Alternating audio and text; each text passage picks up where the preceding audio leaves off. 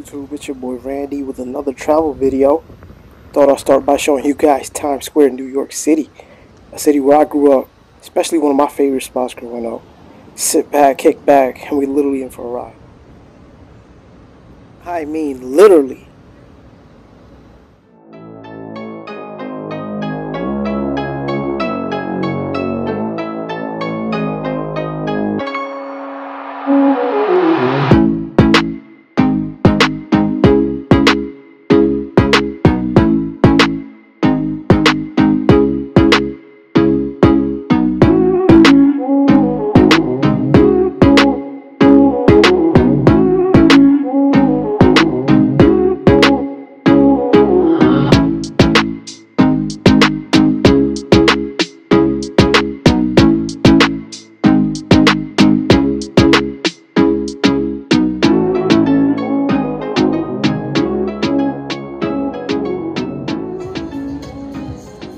Times Square will be the liveliest, or literally destinations of all of New York.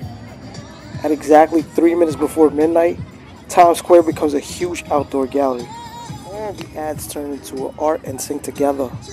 It's called the Midnight Moment. It's the world's largest and longest running digital public art programs, and it has been going on since 2012, presenting a new midnight moment each month. So imagine all the electricity buzz in a decade of this.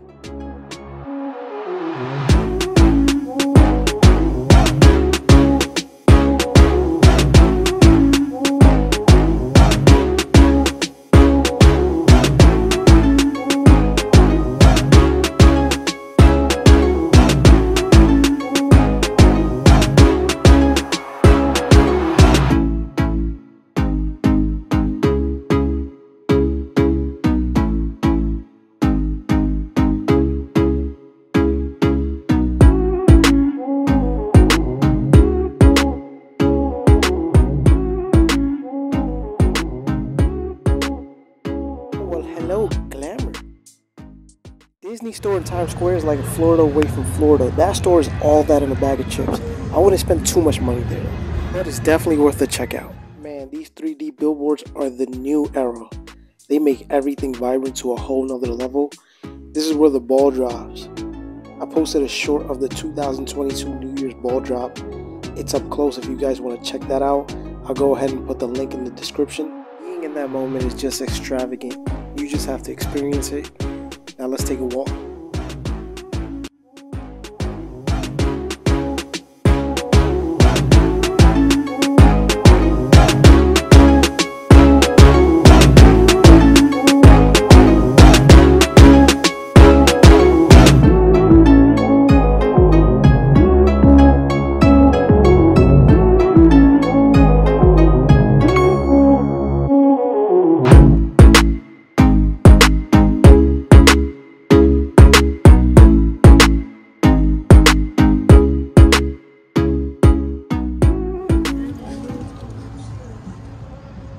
If you are a chocolate fanatic, they got an M&M World New York store, a Max Brenner, and a Hershey Chocolate World across the street, all in the same vicinity.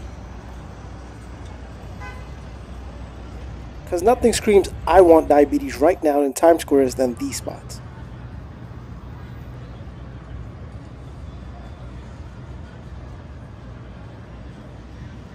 Well, hello, glam. When you guys visit Times Square, so many street artists are on Broadway. Different unique variations of their arts, spray paintings, pictures, canvases.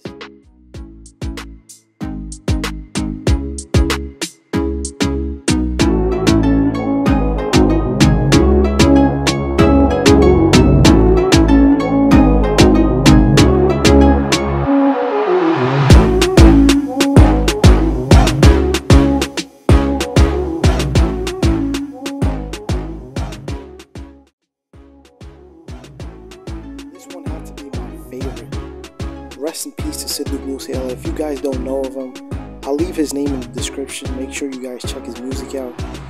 He was murdered in an ambush on May 29th, 2022. Not too long ago. His legacy will live on forever.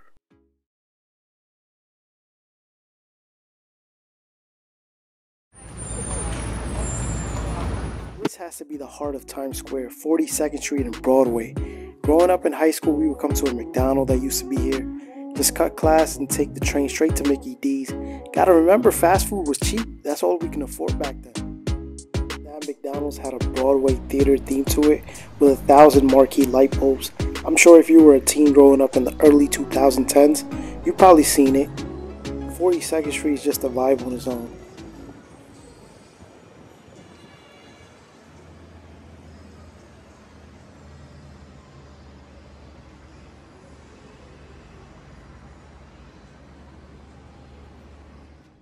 Colbert records his show on 54th and Broadway, right on top of Angelo's Pizza. Some good pizza in Times Square. This is in fact the Ed Sullivan Theater. David Letterman used to run the streets back in the days until he decided to hang it up.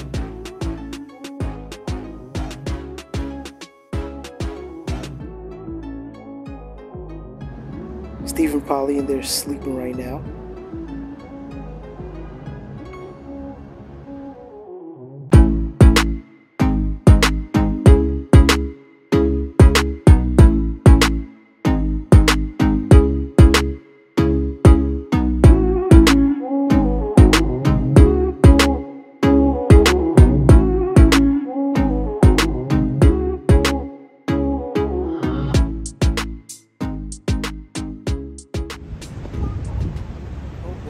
Here, Jimmy Fallon, late night show with Jimmy. The NBC studios is a 6-minute drive away from Stephen Colbert, his nemesis. A little friendly ratings rivalry between them, but Jimmy Fallon's backyard is Rockefeller Plaza, so Jimmy 1, Stephen 0. This is the very spot where the Christmas tree will be located come December. Rockefeller is only a few blocks away from Times Square. I can hear Mariah Carey's Christmas song a mile away when I see this place. During Christmas, they're gonna start playing her song at every Target, every Walmart, you already know.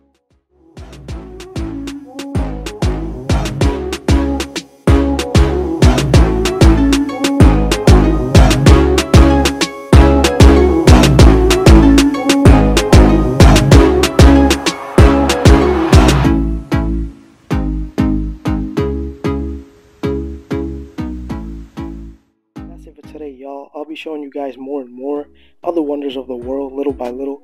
If you haven't already, make sure you subscribe so you do not miss out on content. So here's the thing, if you love the hustle and bustle, if you love the light, if you love the swagger,